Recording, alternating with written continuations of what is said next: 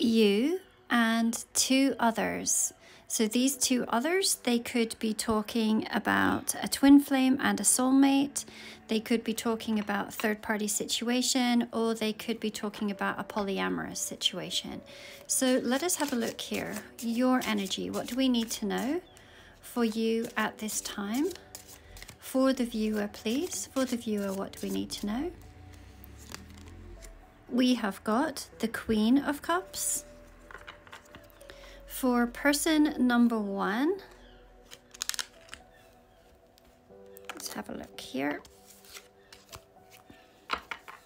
What do we need to know about the energy of person number one, please, Spirit? Person number one. Oops. Okay, we have got the Ace of Crystals. And then person number two, what do we need to know about person number two, please? Ooh, lots of fumbling on. Sorry, I'm working from such a tiny little space, trying to get it all on camera. But let's have a look. Person number two, what do we need to know, please, about their energy at this time? We have got the Seven of Wands.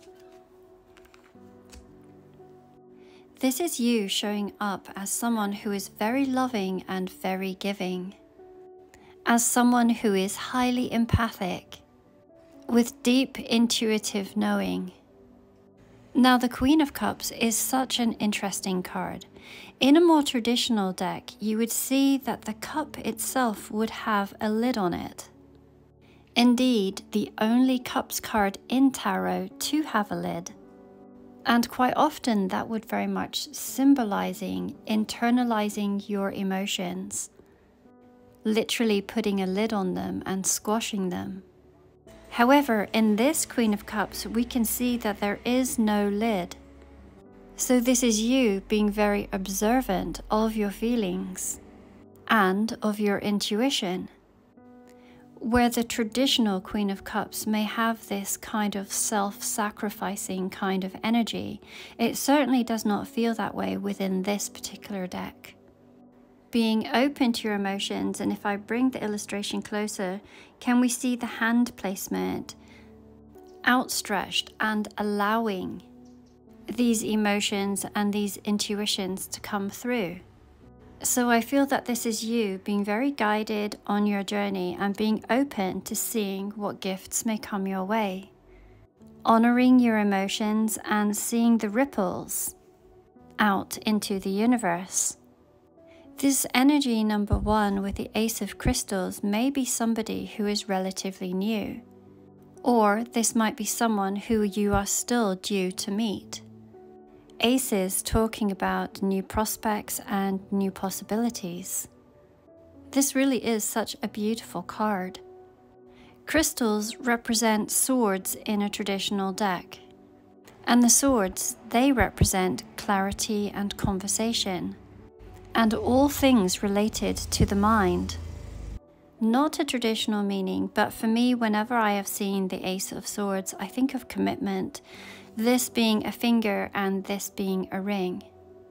So I feel that there are quite strong possibilities between you and this person here. That the both of you get on really well. There is a similarity in your minds and in your thought patterns. You may have similar goals. And it feels like good, easy energy between the both of you. If there is some sort of choice that you are having to make between two, then it feels like this one would be quite certain. Person number two with the Seven of Wands, this can be quite a combative card. We can see that they are in this guarded and protective stance. So where this one might be more open and communicative, this one may again have their walls up. Let's pull a couple more cards and see what else we can pick up here. So for your energy, we have got the Two of Pentacles, interesting. For person number one, we have got Page of Stars, and person number two, we have got Six of Cups. Beautiful cards. So for you with the Two of Pentacles, it can be talking about trying to find a balance, and can often represent a card of having to make certain decisions. Once again, going back to a more traditional card, we would actually see an infinity band wrapping around these two coins, these two pentacles. And that to me has often signified that you may have an eternal bond with more than one person, such as in a dynamic of a twin flame and potentially a soulmate. Or even if this is a third-party situation, while on physical earth it may feel awkward, it is very possible that the three of you work together as a trio in many other timelines and have all sorts of different soul bonds to one another. For person number one as a Page of Stars, again, it feels like a newer energy. And again, it's talking about clarity and communication, the pages being the messengers within tarot. Once again, the bond with this person does seem very natural and very easy. A fluid connection that really does feel like a gift. And there may be this very deep sense of loyalty to one another. One tiny little detail that I'm being drawn to is the anklet. Now, in some relationship dynamics, the anklet would symbolize a commitment. So I absolutely get this type of energy of a commitment to one another. Whether you are already in a committed relationship or whether they are going to come through and offer some kind of commitment to you. And we can see all of these little leaves and even her dress represent the fall colors. So I feel like this commitment has come either during this autumn season or will come within this month. It is significant and it is beautiful. Then let's have a look at this person number two. With the Six of Cups, there is also much love here. And the Six of Cups to me has often spoken of soul companionship. Now, some of the traditional meanings of the Six of Cups is talking about somebody from the past returning. One of the traditional meanings of the Six of Cups is speaking of someone from the past returning. Whether that is past from this lifetime or whether you have spent other lifetimes with this person.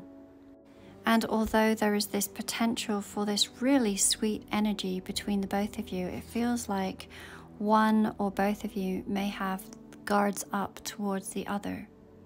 It certainly could be that, or from another perspective, it could be that this particular person has a lot of love for you and they feel like it is their responsibility to protect you. So this may be speaking about someone who has been a really good companion to you. It feels more so like this is the direction that you're going. If you have to choose one, then this is the direction. Towards this person, there's some sort of commitment to one another, a physical commitment to one another. Whereas this one here, there may be much love between the both of you, and you may have lived other lifetimes together. And there are a lot of nostalgia and memories that you have maybe created together.